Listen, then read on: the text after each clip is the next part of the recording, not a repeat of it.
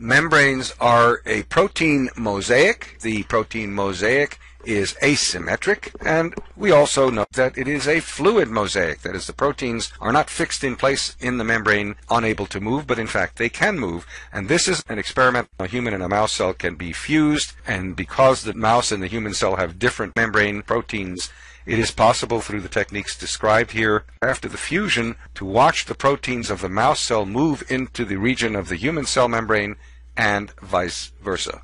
The technique here is fluorescence microscopy, based on making antibodies to mouse cell surface proteins and human cell surface proteins, and then tagging each of them with a different fluorescent dye that will fluoresce a different color, represented here by red and green.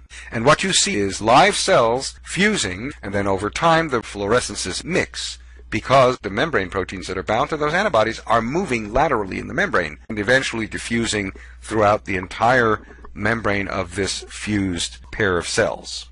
Here's another experiment that was done. I mentioned concanavalin A before, plant lectin, a protein that can bind cell surface carbohydrates, and that capacity was used in this experiment. Here, the con A was tagged with a fluorescent marker so that you could visualize the con A in the fluorescence microscope. The cartoon shows glycocalyx oligosaccharide-coated proteins in green, so the cell is a circle coated with sugars, and the con A is this reddish crescent-shaped molecule. Each con A molecule can bind more than a few sugar residues. So lectins are fairly large proteins with a number of different binding sites for sugars. So we have fluorescent-tagged con A, and what happens when we mix that with the cells?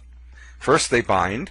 Because each con A can attract and bind additional sugars, some of the proteins in the membrane move and stick to the con A that bound initially, say, to only one or two glycoproteins. The result in the fluorescence microscope is to create patches of fluorescence around these cells, and that's in fact called patching. Sometimes it's called capping. So the clear implication is that protein components of the membrane can move along the surface of the membrane, that they are fluid.